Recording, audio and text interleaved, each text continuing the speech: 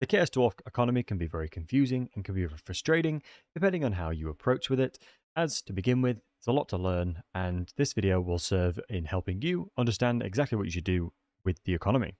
Let's talk about what raw materials do and why they're so important in the early stages of the game to put a lot of priority towards. Well, raw materials in the early stages of the game will give you the ability to upgrade your settlements. So, alongside of the towers, you can then snowball to get higher tier units and higher tier things in general. You're going to require raw material to upgrade infrastructure, excluding advanced military. So, raw materials is a very key component in the early stages of the game, and it will allow you to upgrade your factories at the same time. And you also require within the infrastructure section, you need raw materials to produce armaments. So raw materials will grant you the ability to produce armaments, and this is the reason why it's quite important, because you have the upgrading your settlements elements to it, and you also have the upgrading your, producing armaments section.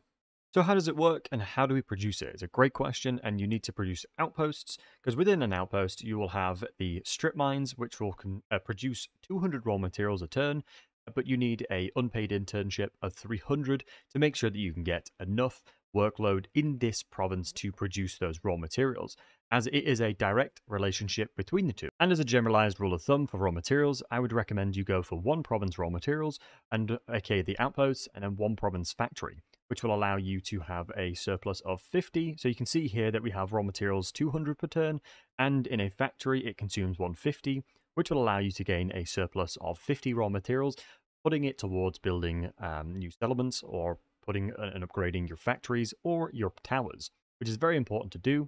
But this is subjective to your campaign. If you're in a situation where you have way too many raw materials, which since we've moved around the average efficiency, we now are in that case. So what I'm going to go ahead and do is look at the labor economy, and we can see that the province that is not making very much. We can see Mountains of Hell here. Let's go to that. As you can see, this is a confederated province, so in this case, I could transition towards having factories. So what I could do is this outpost could turn into a factory, which would become very useful because of the fact that I have way too many raw materials, and I don't really necessarily need this many, and I need to start pumping it towards armaments, as this makes logical sense. Let's talk about the labor economy, aka the unpaid interns. Right now it looks very bad, as I'm making minus 560 raw materials per turn. But this is because of the fact that I've just confederated Astrogoth, and we can see that I have a lot of provinces that do not currently have any kind of laborers, aka unpaid interns, in there. So what I'm going to go ahead and do is I'm going to grab all of these laborers from here, as I don't need to have an awful lot in this side, because you can see that I'm still got 100% efficiency. So what I'm going to do is yoink all of the laborers out of here. So we can see now we have the Githome Mountains. Let's go ahead and put enough of our laborers in there to produce some raw materials alongside this province as well. And let's go ahead and do the same for this province. And let's just basically go around making sure that all these provinces have enough laborers inside of the province to consume and produce raw materials. As we can see now that I have distributed my laborers across, and everything's 100% efficient, and let's go ahead and accept that. And now we're at 100% labor efficiency, and now we're consuming or creating 4,000 raw materials. So your labor economy is extremely important, and how you can easily get laborers is obviously doing tons of fights and continuously making sure that you're in combat. Alongside of that is I would highly recommend raiding Zana Grund if you so choose to, and just raiding factions in general, as that is an extremely effective way of making your economy for your laborers. Alongside this one, I'd recommend that you were to go into the overseers, and as you can see, the overseers can have brutal, Desperian, and the harsh masters, which will allow you to produce a army composition made of predominantly goblin laborers, and you can see that an army composition of roughly about 600, and you can have a raiding doomstack per se, and this is a very effective way of getting yourself laborers. Alongside of this one, I would massively recommend all forms of military convoys were to be sent out to produce laborers. This is my 100% recommendation, as you can gain laborers like crazy through the military convoys, and this will be how you will produce the majority of your laborers to keep your economy sustained. Also, in the places in which you have the laborer workload, make sure you're taking in laborers into these provinces, just so you don't have to consistently move and transition around laborers. So armaments are all things military, so building the advanced military alongside of Hellforged options. It's a where you increase the caps of the units in which you want to recruit alongside uh, basically utilizing the Forgecraft upgrades, and that consumes armaments every single turn.